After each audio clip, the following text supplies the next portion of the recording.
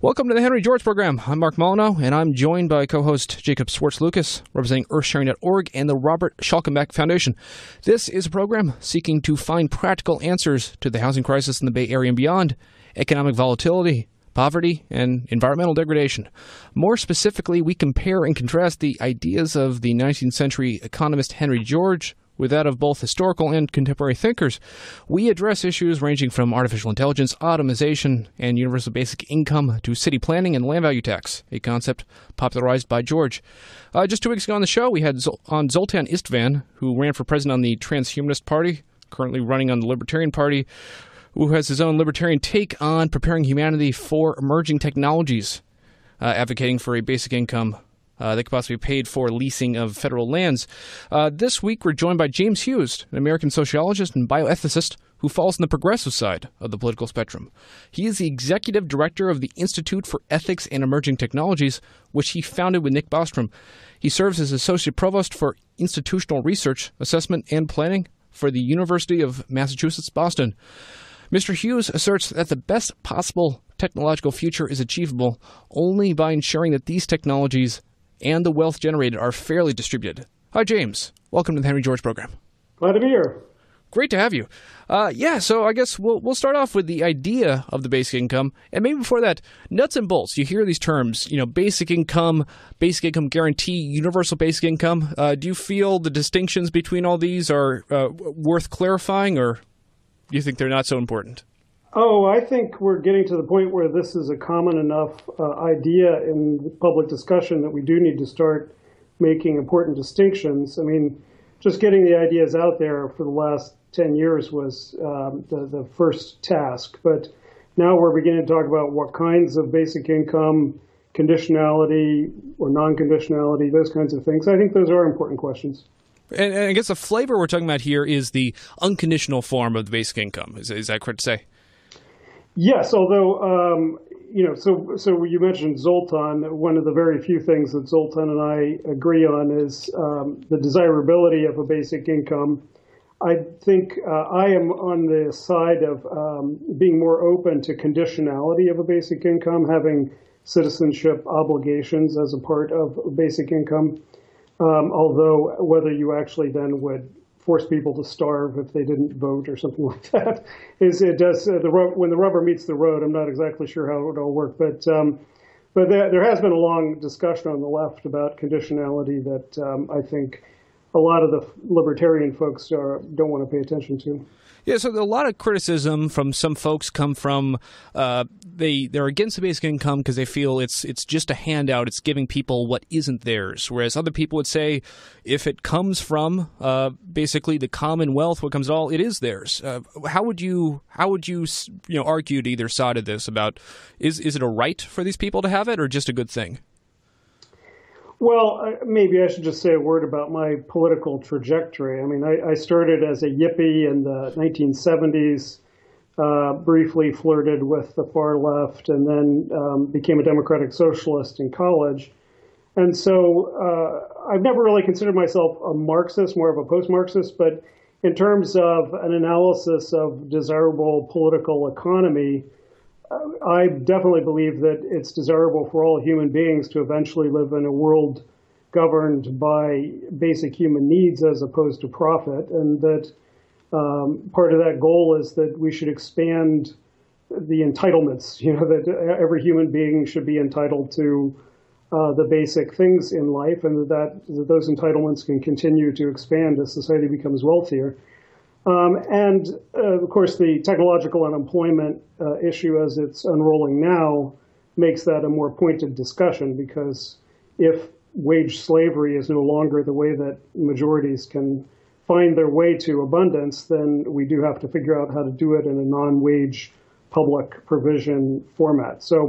But I think it's desirable to move in that direction, whether there's technological unemployment or not. I think that's been the goal of the left for a long time. So would you a libertarian responding who says, it's a handout, maybe it's has a utilitarian advantage, but it's not really morally right. Do you think it's not just efficient but also morally right, or do you think it's not really a moral question? Well, yeah, I think there are fundamental morals at stake, and we all have to, and I think we should start our political discussions with fundamental philosophical questions. What is the good, and what is the measure of a good public policy? For me, the measure of public policy should be the maximum human freedom for all people.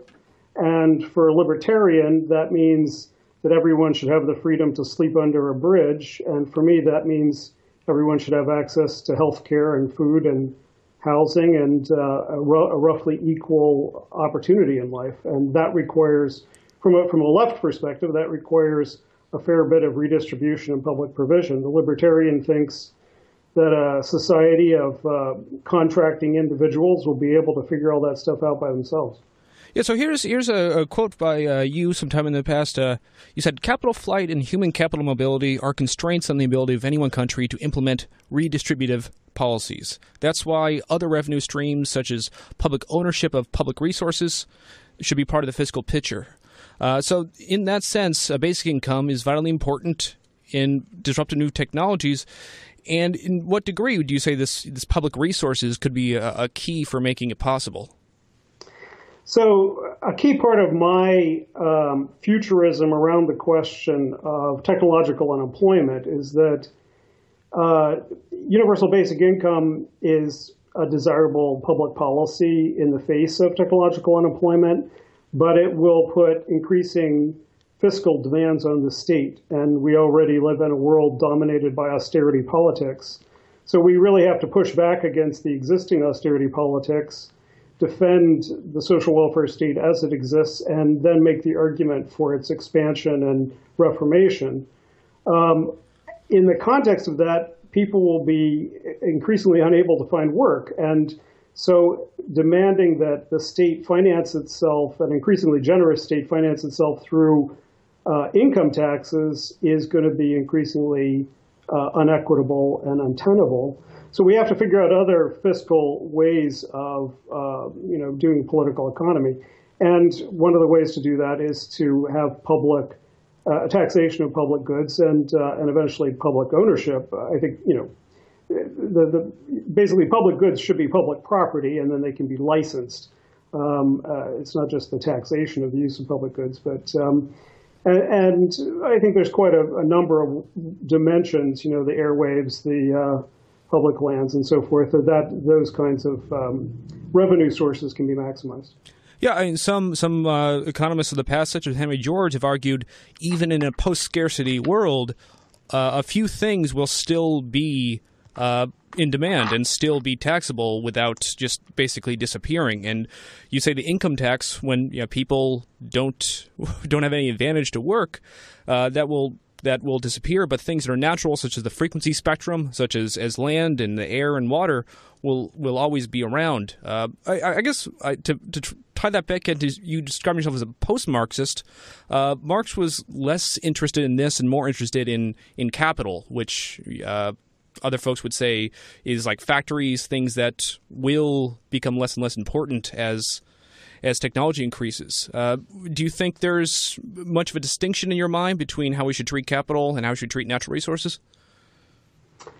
Well, I think that there's a stronger intuitive argument for the private ownership of certain kinds of capital, the things that people build with their own hands and so forth, than for public goods. And, I'm principally a bioethicist. That was my academic orientation when I came out of graduate school. And in bioethics, we have this ongoing debate about the patenting, copywriting of the human genome. It's like, how can you make the argument that there should be any kind of private profiteering off of something that we all have inside our bodies? This information that is a fundamental public property. And so, yeah, I think there's a difference between that than something that you make. So if a guy in a lab designs a novel synthetic organism, I think that person has more of a right to profit off of that under existing patent law and intuitively, morally, than patenting off of, discovering, in quotes, a piece of the human genome. Yeah, so it's actually very interesting that you define bioethics and biopolitics, as you put it, as a really primary mode of the political spectrum. You have not just two political axes spectrum of social and economic, but a third, biopolitics. How would you convince someone that this really is one of the predominant things that we have to care about as political agents? Well, when I wrote Citizen Cyborg, I was the executive director of the World Transhumanist Association and trying to sketch out the lay of the land as it existed back then in 2004 between bioconservatives of various stripes and transhumanists of various stripes. And it was clear, the way I would frame it today is that the Enlightenment has many descendants of many different, orientations. There's the Scottish Enlightenment, which is more libertarian, and the French Enlightenment, which is more egalitarian. One of the things that all descendants of the Enlightenment or most share is techno-optimism, a belief in progress and the future and so forth. Although there are ways that Enlightenment folks end up being critical of those things as well if they run into conflict with other Enlightenment values. And so what I was trying to sketch out was that I saw emerging in the politics then, and I think it's still quite plausible, that there is a kind of orthogonal dimension or axis of politics to the two axes that have basically defined politics for the last century, which is the cosmopolitanism versus cultural reaction, the dimensions of gender, race, religion, things like that, and the dimension of economic redistribution, state versus market, and market rights, and so forth. Those two dimensions you can basically sketch in populists and the right and libertarians and social democrats and explain most of what's happening in at least European and American politics. But then you have, people that I share beliefs with on left politics on everything who are adamantly opposed to my transhumanist views, and people that I share all my transhumanist views who are libertarian. And so I was in that context, trying to explain what was happening around that. Now, it may be that, that things will shake out so that, transhumanism or technopolitics or biopolitics collapses into the dimension of cultural politics. In other words, that one of the jokes that we have about, all it takes to be a transhumanist is to not have a gag reflex. Because if you say to someone, well, what do you think about cloning a human body without a head to use as spare parts? The transhumanist would generally say, sounds like a good idea to me, but most people would, their amygdala would throw up.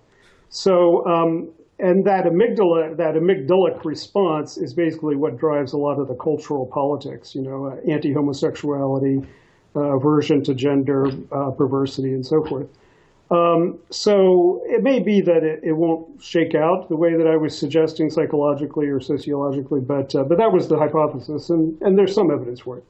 Do you think there's two kinds of people, the ones with the gag reflex and the ones that don't? Or do you think people that are gagging now can learn to loosen up and move towards the other end of the spectrum?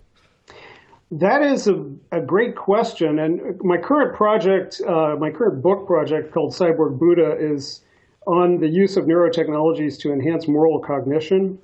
And one of the things that's coming out of the moral cognition research and the social neuroscience research is a more kind of two kinds of people hypothesis, that there's basically those who have strong prefrontal cortexes that are stronger than their amygdalas and can tell their amygdalas to shut up, and people who can't. And the people who can't are the ones who end up conservative, and the people who can are the ones who end up liberal.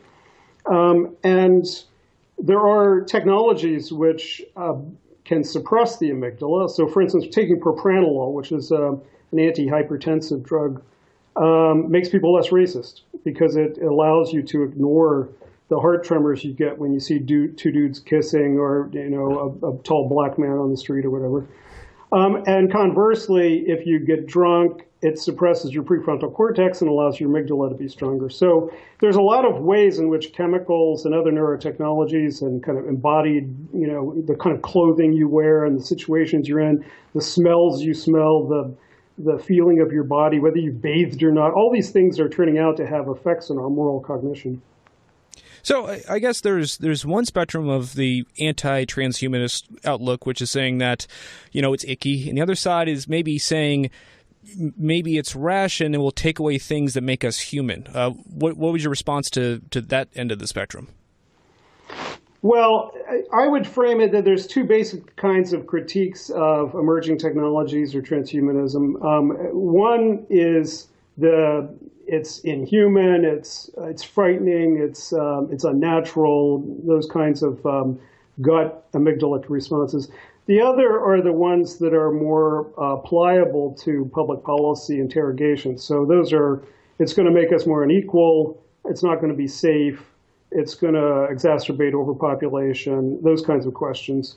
And those are the ones I think we can argue about. I don't believe that overpopulation is going to be such a problem. I think the solution to inequality is egalitarian social policy, not banning technologies, et cetera, et cetera. I think we can have arguments about that. I don't know how to argue with people about whether something's natural or not because I just don't accept the premise. Yeah, it's interesting when you talk about it, the main political axes are just don't go to capture this. In our own backyard here in the Bay Area, Berkeley, people are self-described progressives, and they're talking about implementing population control because they really feel we're on the verge of a Malthusian disaster, and they really don't feel progress is possible. So I just think it's really fascinating how progressives can be so different on kind of how they view the future.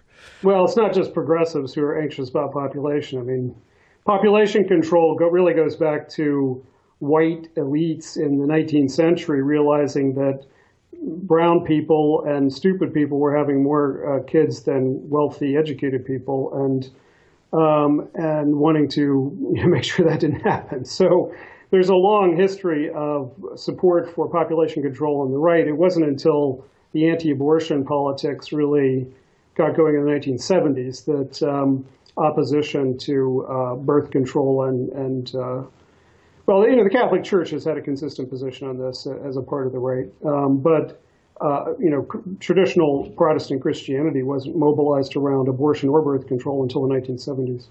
Yeah, to tie this back into inequality and redistribution, I think it's a really interesting critique you made of the movie Gattaca, which I will admittedly, I've never seen it. I was fascinated when I first saw the trailer, but I've still never seen it. The movie tends to take it's unnatural to advance, to enhance ourselves, and it's going to leave people behind.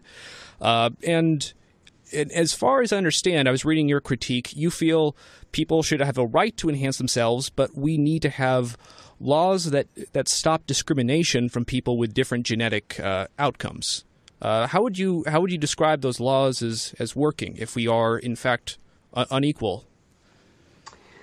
Okay, so just to go back to Gattaca for a second, I mean, the general point is that science fiction in general, and especially science fiction television and film, make really poor bioethical arguments, and yet they are some of the most common intellectual doorstops that we have. That's a Frankenstein technology, that's a Brave New World technology, or whatever. The basic argument in Gattaca is that you have a society in which almost all genetic disease has been eliminated. Two very misguided parents decide to play genetic roulette with their kid, end up with a kid with a heart defect that's going to kill him by the time he's 30. He just wants to become an astronaut, uses his wealth to defraud the federal government so that he can systematically go through the astronaut training program and die in space. And if someone actually did that today, if someone had HIV and hid it from NASA and got into space and was on the space station and died of HIV on the space station, I don't think anyone would be applauding them, saying how terrible it is that society doesn't allow people with HIV to become astronauts. But that's the basic argument in Gattaca, and everybody uses it as an intellectual pointer to say, oh, we don't want a future where genetic disease is eliminated because all these terrible things are going to happen. What terrible things? So anyway, we adopted a law back in 1997 called GINA that said your employer can't demand your genetic information and discriminate against you on the basis of it. There are actually legitimate reasons why employers might want to know genetic things about you, like if you have a genetic propensity to certain kinds of toxic responses and you're working around toxic chemicals or something. But we adopted a law that said your employer couldn't demand that of you, and we have all kinds of situations now with algorithmic discrimination that are more pressing than genetic discrimination. We have algorithms. It's illegal to racially discriminate against people for housing loans, but we have artificial intelligence programs that do a bunch of black box calculations to figure out who should get housing loans. Oh, and guess what? They figure out indirectly that someone's black and that makes them a bad loan risk. So there's all kinds of unfairness in the kind of calculations about people in the world, and genetic information is just one. It is one of the things that we have to talk about, what kinds of genetic information are relevant and in what situations. But the question from a transhumanist point of view is the future that we want to create is one in which everyone has access to gene therapy to get rid of their bad genes, right? The problem with Gattaca was that there was this one guy out of an entire society whose parents, and the other problem with Gattaca is that a lot of bad science fiction suggests we'll come up with this one technology, but we won't fix anything else. So he grows up, he's a 30-year-old man with a bad heart in a future society, and they can't fix his freaking heart. They have all this other cool technology, but they can't fix his heart. The kind of society that we're actually going to have is one where he could easily get his heart fixed as well, and he could have gone on to be an astronaut. So the kind of society we want to create is we want all parents to have access to prenatal screening, prenatal therapy if they have bad genes so they can have their own kids and don't have to rely on third-party gamete donors, and adult gene therapy for tweaking their genes however they feel like when they grow up. And in that society, we will increasingly converge towards a norm of gene health, which raises issues for other people. But it's one in which there will be less grounds for discrimination, not more. Well, I guess some people have proposed a very kind of dystopian outcome where, your gene outcomes make you more prone to kind of, irrational responses and jerky responses. You're more likely to assault someone in the street. You shouldn't be allowed to go out in the street. How would you adjudicate something like that? Well, in the first place, genetic reductionism is, like old eugenics used to argue that criminality was passed in the genes. And we generally understand now that that's not the case. But people worry that there's going to be a return of that kind of genetic reductionism because of behavioral genetics showing that there are these kinds of associations of certain kinds of genes with certain kinds of cognition and so forth. And that's exactly what my project's about. There are those kinds of associations. But the future that we're going to live in is one in which once we identify that there may or may not be, these marginal effects of these kinds of brain structures and brain chemistry, that you'll be able to do something about it, right? So if you're born like, ADHD, there's a bell curve of brains. Some people's brains are on the end of the bell curve where they can't concentrate very well. It makes them more likely to get in trouble with the law, not do well in school, not get married, make less money, die sooner, wreck their car, all kinds of things. If they take certain kinds of stimulant medications, it generally helps people not do those things. And we may have gene therapies that fix those things as well more permanently. And that's true across the board. Depression, criminality is, what is criminality? But, there's like propensity to violence, lack of impulse control, there's all kinds of things. So the kind of neurotechnological future that we imagine is one in which all those things will be amenable to change to the extent that they need to be changed. And we may discover through science that, in fact, there are many social causes that are the primary causes and not the neurological ones. So I guess when you say we should all have the right to enhancement, this puts you in opposition with folks who feel it should be out there and, and they are kind of implicitly endorsing a future class system of those who are enhanced, those are not enhanced. Well, what do you think we need to do to make sure there aren't classes of haves and have-nots as technology advances? Well, the first obvious thing is that we're the only country in the industrialized world that doesn't have universal health care. And, although I miss Obama, Obamacare was basically the adoption of a program that was cooked up by the Heritage Foundation in the 1980s to fight single payer that said that why don't we just force everybody to buy private health insurance? And it's basically forced everybody to buy into a system that costs twice as much as it should and gives us half as much as it should. So we should have universal health care, and then we would have the same debate that every country is going to have and is having. Should universal health care provision cover sex change operations? Should it cover, gene therapy? Should it cover, et cetera, all these things that we're talking about? I think, there are some very low-hanging fruit in the enhancement debate. One is longevity therapies, which are probably 10 years away. Once we have therapies that significantly slow down the aging process, they will also be easily reconceptualized as preventative treatments for cancer, heart disease, stroke, dementia, and so forth, and reduce healthcare costs overall, because the longer you put off those things, the better it is for society. The harder questions are going to be things like cognitive enhancement. I don't think most people have a problem with therapy. So if you have someone who has a significant cognitive deficit and you come up with a pill that brings them to the norm, most people would say that should be covered. The problem is, well, what about the same amount of cognitive boost that you give somebody at the norm that gets them above the norm? And I think we obviously should prioritize getting people below the norm to the norm.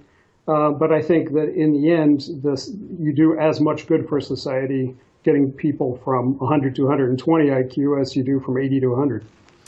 I don't want to feel like I'm being a Luddite. I feel the one anti-transhumanist sci-fi story that still sticks with me. It has a world where there is opportunity for enhancement, but there's a mechanism of coercion that make opting out not really possible, and the enhancement may not be that. I'm thinking the Twilight Zone episode number 12 looks just like you. Are you familiar with that episode? I've watched all the Twilight Zone, but I don't know them by name. Which one was that? That's the one where it's a future where when girls are basically of puberty age, they are enhanced, and they go into a chamber and they come out and they look like models. And there's one kind of, ugly duckling girl who just doesn't want to do it. And she isn't really, happy with the idea. She feels her friends go through it. They're kind of more distant.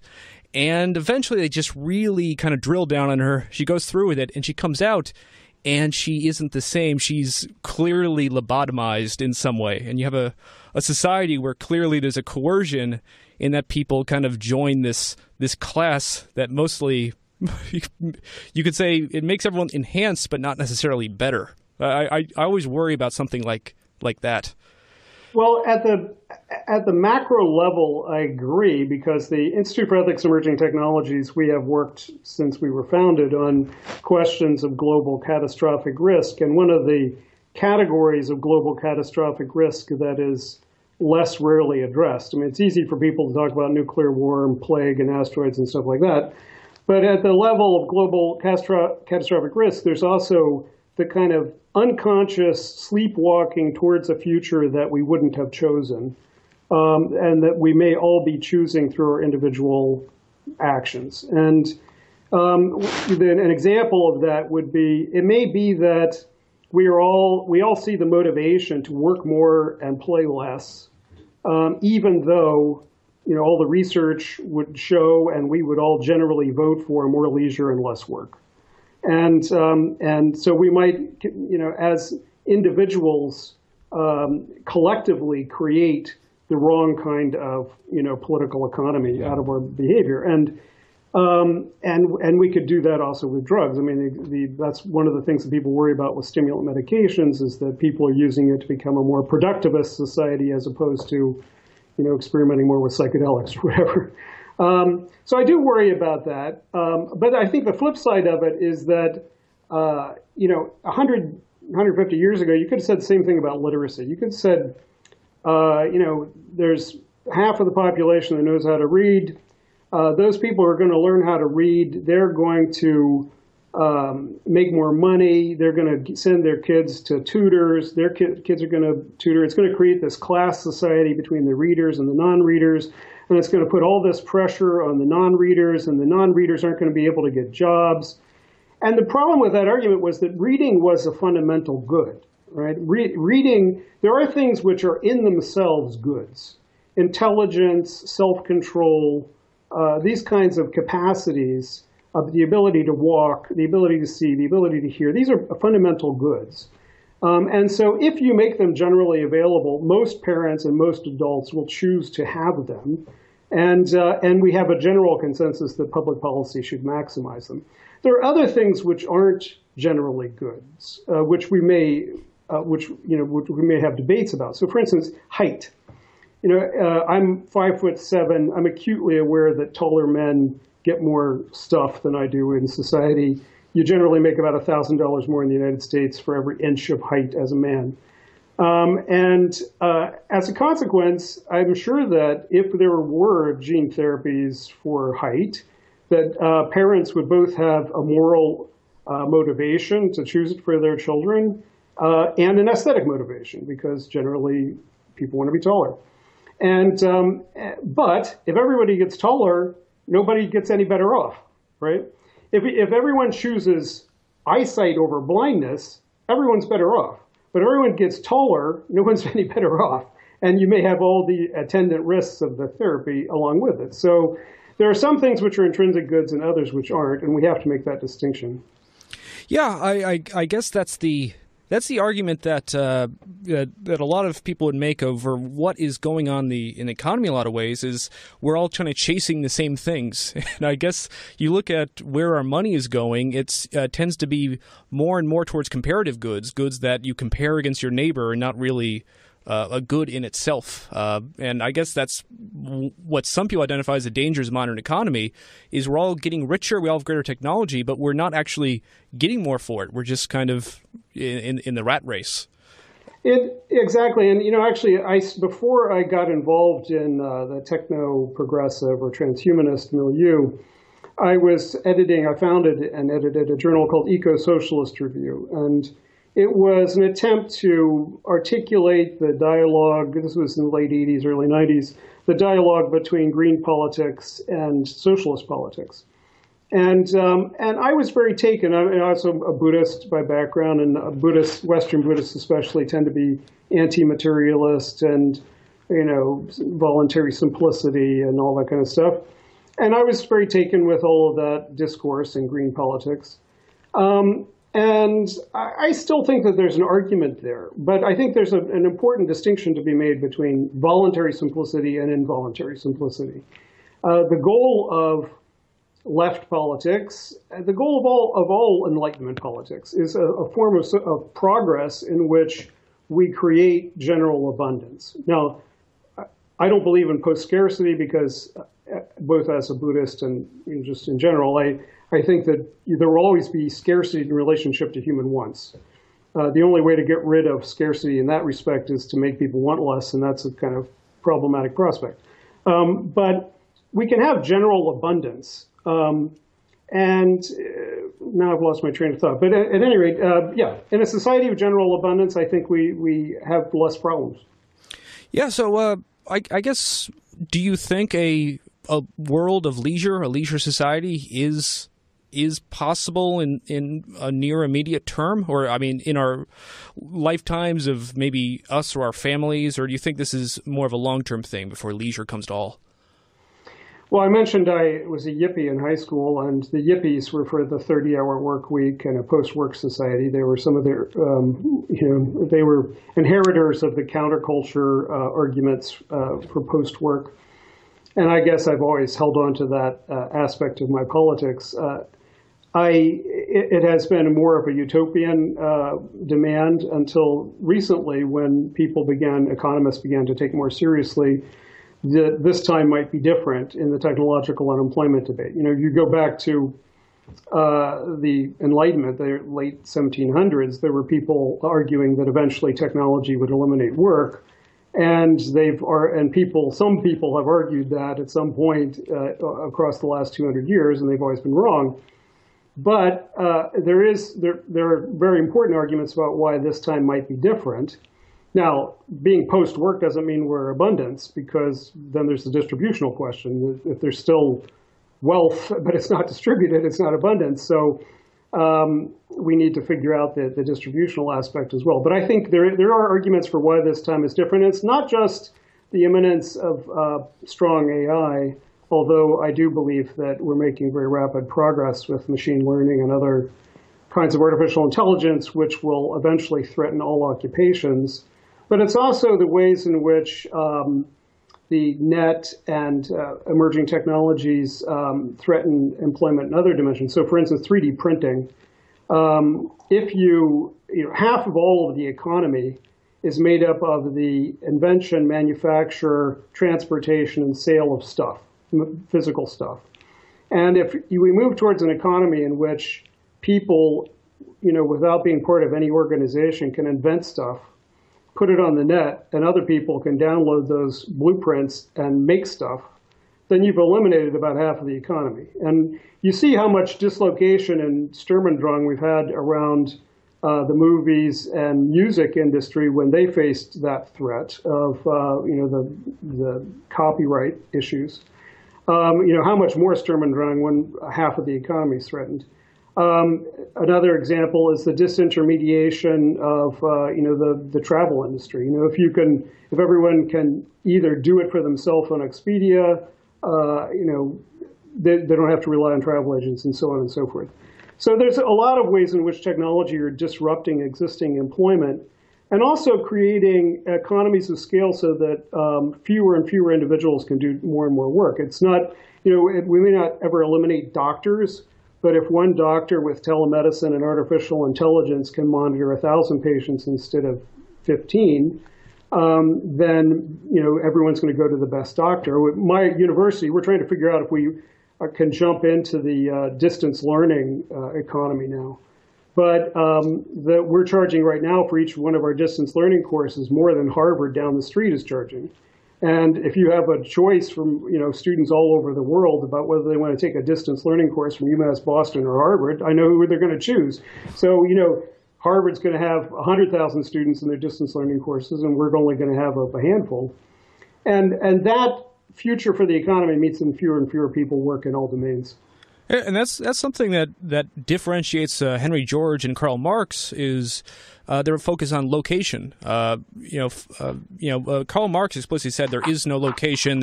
It only matters classes across the world. Whereas Henry George realized that as time changes, you know, how we coordinate between locations matters a lot, and prime locations can really change over time. And you see, long distance learning. This is definitely changing the scope of what is what makes something in your neighborhood really valuable. It can definitely change over time.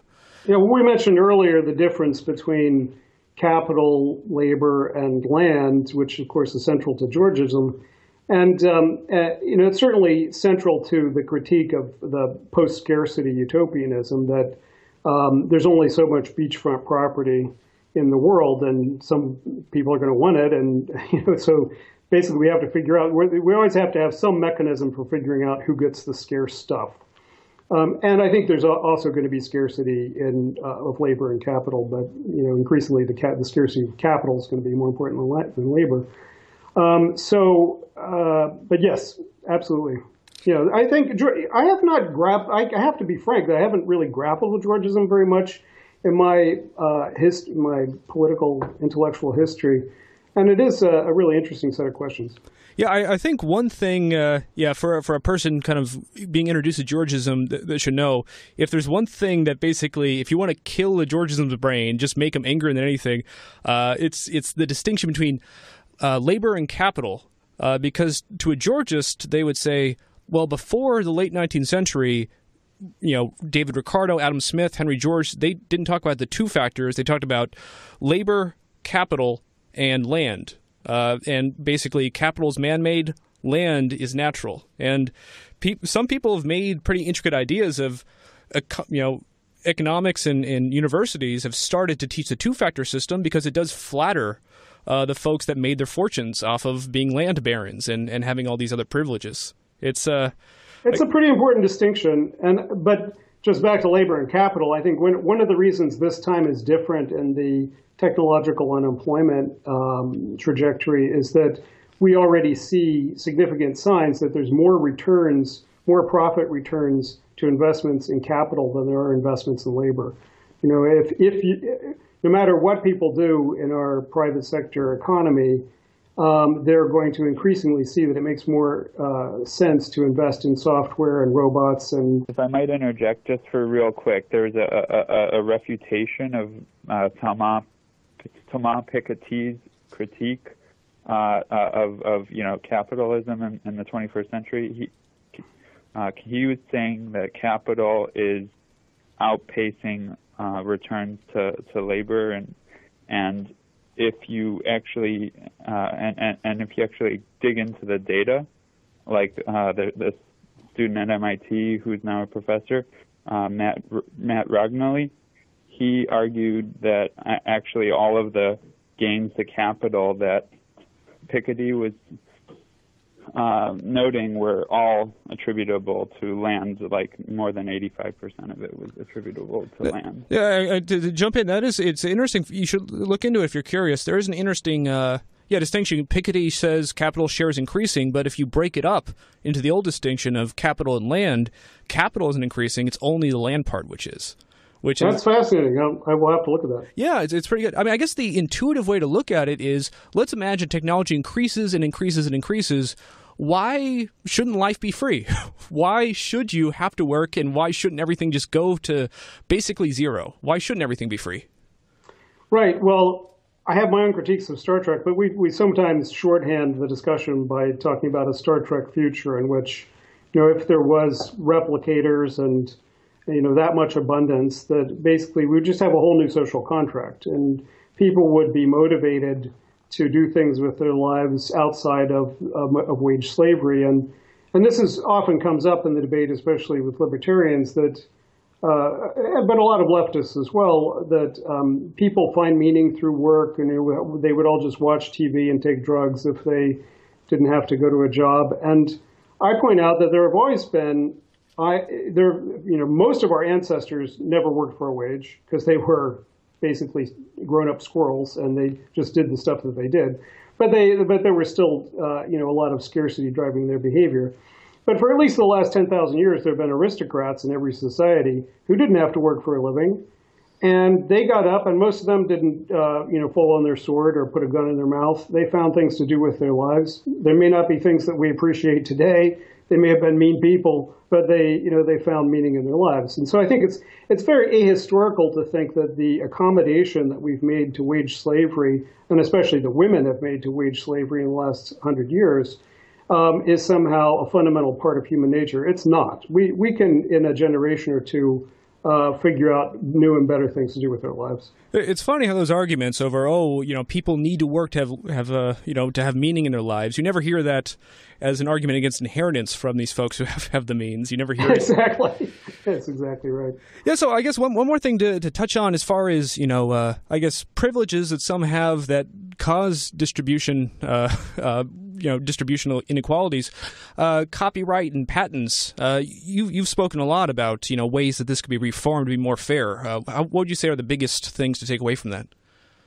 Well, I think if there's a general recognition that we are in a period of intellectual property overreach, and that people are beginning to copyright mathematical equations and the first three notes of songs and all kinds of crazy stuff. And that there's a strong public goods argument for, pushing that back. I don't think we want to get rid of the concept of intellectual property entirely. I think it can be motivating. My wife's an artist. I wouldn't want people reprinting my work without my permission. I think we all have some interest in our own intellectual ownership. But, for instance, in biomedicine, I think it's absolutely clear that the thicket of patents on human genomics makes it incredibly hard to do certain kinds of scientific research and to bring out applied genomic technologies. So there are very practical arguments for why scientific and technological progress is being hampered by intellectual property overreach. Yeah, some people would identify this as just pure rent-seeking in a lot of cases. You say patents are a trade-off between we want more research, we want more development, but we need to reward people for it. There's been other proposals people have said to it. In Henry George's time, he proposed replacing a lot of patents with bounties, which wouldn't have the rent-seeking behavior because once it's out there, everyone can share it. Other people have had new financial instruments such as a tax on patents you're not using to avoid rent-seeking behavior. Any other ideas about how we should look at rent-seeking? Well, the kinds of things that people talk about around genomics, for instance, is that you could create the kind of public property pools around genomics that people have done around, for instance, music and the radios, that instead of that you would pay a general fee to a company and then you'd be able to play all the music from that company and things like that. And okay, that's better, but I like your idea of a bounty. I mean, I think it's fundamentally offensive to logic and morality that people have patented any part of the human genome or any part of the global genome. Anything discoverable should not be patented. But if you said, no, it's not a patent, it's a bounty. We'll give you a one-time payment if you discover something interesting out of the human genome. I think that's perfectly logical. Yeah, I like that. A lot of people on the right are very keen to say, oh, the tragedy of the commons, you can't let people share. But there's things people don't talk about as much, the tragedy of the anti-commons. If you don't have anything shared, it's hard to get people started. We're all squabbling over everything at the edges. Exactly right. Yeah. So here's kind of a bigger question.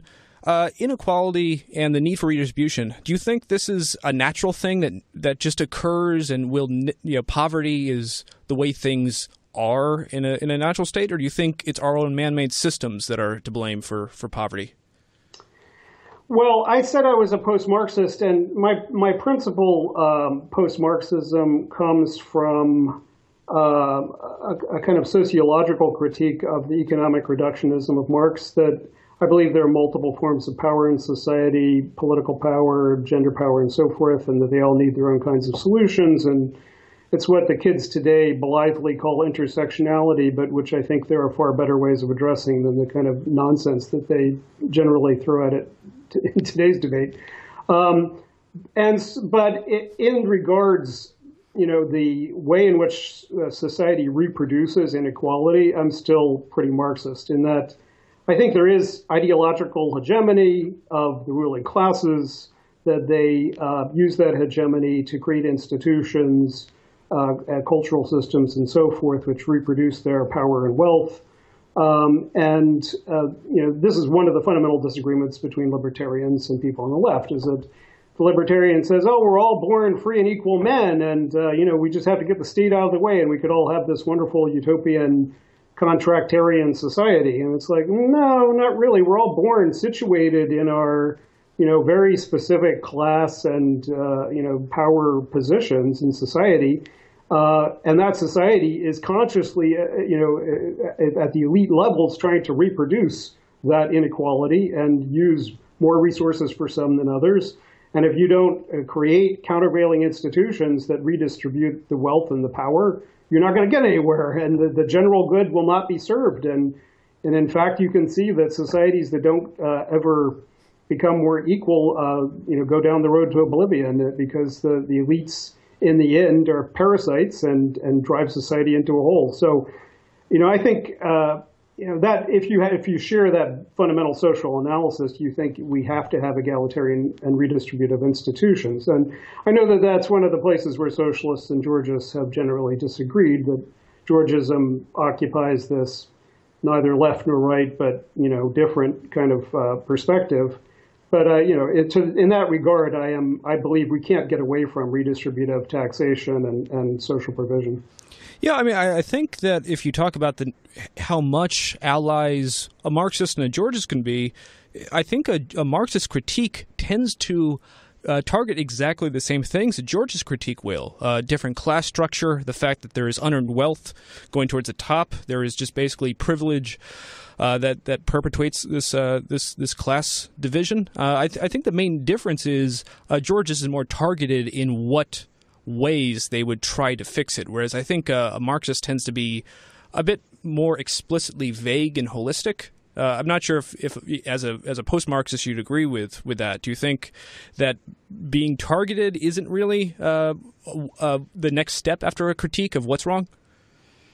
Well, most Marxists, are interested in land questions. Land redistribution's been a part of every third world Marxist movement, and here in Boston, after the election, I decided to throw myself back into engagement with my lifetime socialist organization, the Democratic Socialists of America, which is now growing like gangbusters.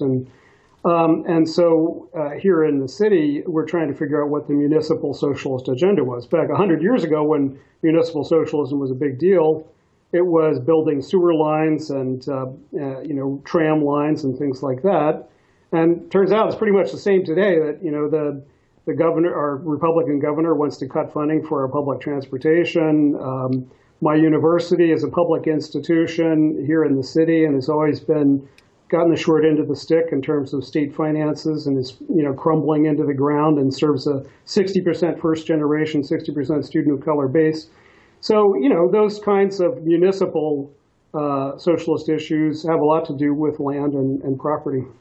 Yeah, I mean, personally speaking, I've been going to local DSA meetings myself, and I definitely feel that democratic socialism and Georgism are very natural allies.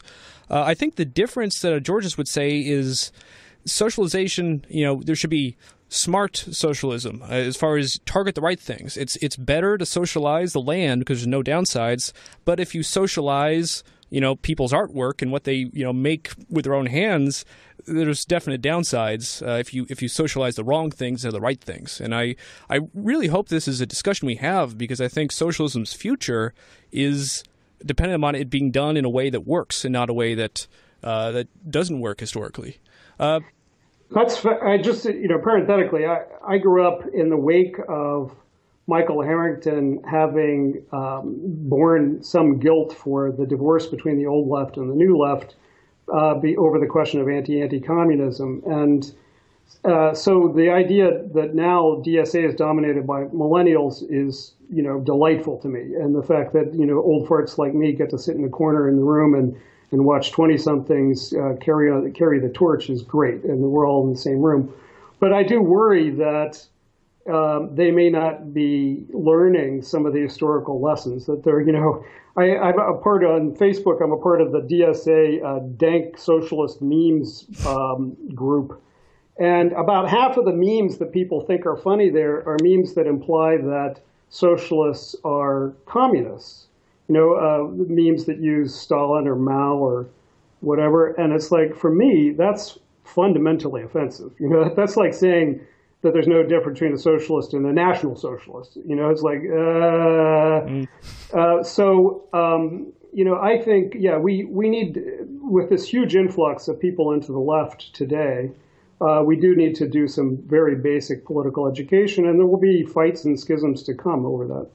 But I'm delighted to hear that Georgists are involved in DSA. We need those kind of fundamental re-questioning of the old truisms. Yeah, well, I think they're involved insofar as they're active. I think Georgists would tend to look back at the time when the socialist movement in the early 20th century was largely fueled by people who read and loved Henry George. And I think if we're looking at a new progressive age, I think this might be the golden time in American history. You can look back at they had a better hero than Marx, is what they'd say. There are a couple progressives who are interested in Georgism. I think actually one of my former interns, Ed Miller, was the one who introduced me to you. But more of the kind of non-socialist left that we encounter is the technocrats, like the Venus Project and Technocracy and some of these the Zeitgeist movement and those kind of people. And that's another domain in which, people just never understood fundamental lessons of history. It's like they wave their hand and they say, we can just get rid of money and do everything through planning. And it's like, yeah, but who plans it and on what grounds? And, it's like, I think a lot of folks who come into politics just, need to do a year or two of reading and thinking before they they adopt their positions. So we have some more questions about how this relates to George from the gallery. So I believe Jacob has a question. Yeah. So many people talk about a UBI as sort of a handout, and they speak about it in a pejorative way. They say that people should earn what they get, and they shouldn't get any more than that. And what do you think of the statement that the natural resources, especially land, but air, water, everything, already belong to people? So if, for instance, you're talking about a UBI, if you're paying for the UBI out of these natural resources, you're not even redistributing, right?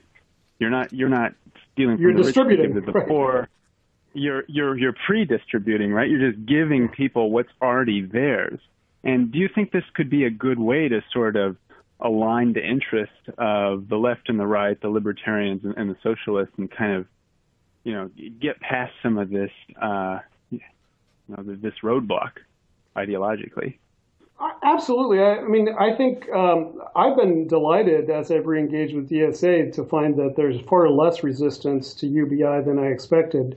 I've been debating UBI with left economists for about 10 years now, and it's always been a kind of, that's just capitalist propaganda to distract from the fact that right-wing social policy is the cause of all the bad things in society and blah, blah, blah. And UBI will just be another way to cripple the welfare state. And, so there's a lot of left resistance in traditional left policy circles. But on the part of, the emerging millennial socialist movement, I see a lot of enthusiasm for UBI.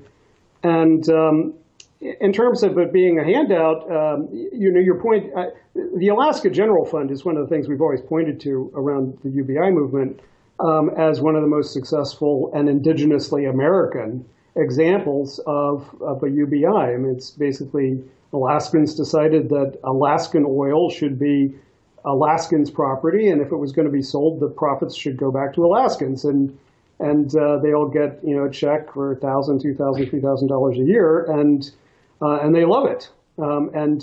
As with all universal provision, one of the dynamics of universal provision is that it creates its own social momentum and entitlement that becomes very hard to reverse, as opposed to means-tested programs like the difference between Medicare and Medicaid. Medicaid, it provides about a third of the reimbursement that Medicare does, and Medicare is far more politically popular, and that's because it's universal in the sense that everyone who gets over a certain age gets it.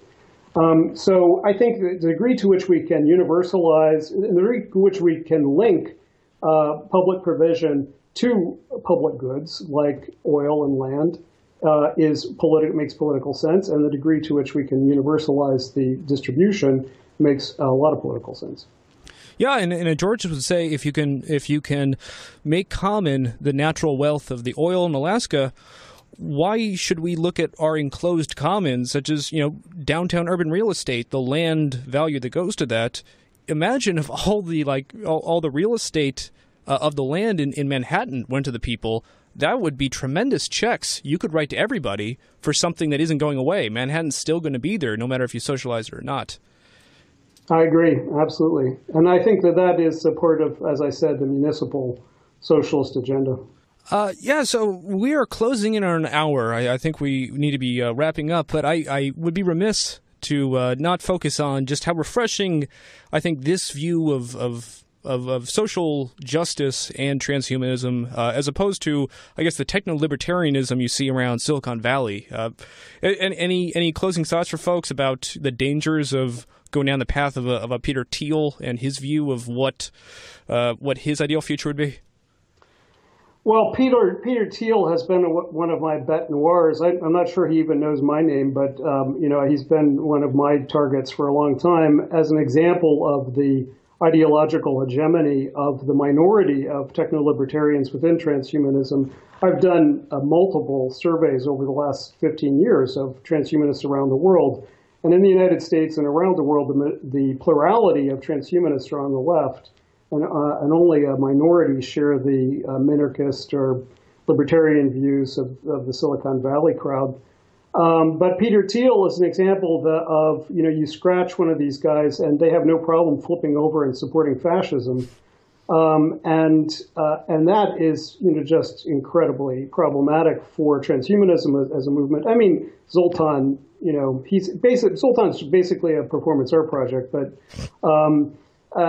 he had no problem, like Trump, he had no problem saying out of one side of his mouth that he's for, free public education and UBI, and at the same time saying that he thought the solution to illegal immigration was to put a chip in every immigrant who came to the United States and track them with biomonitoring. It's like, no, that sounds like fascism to me.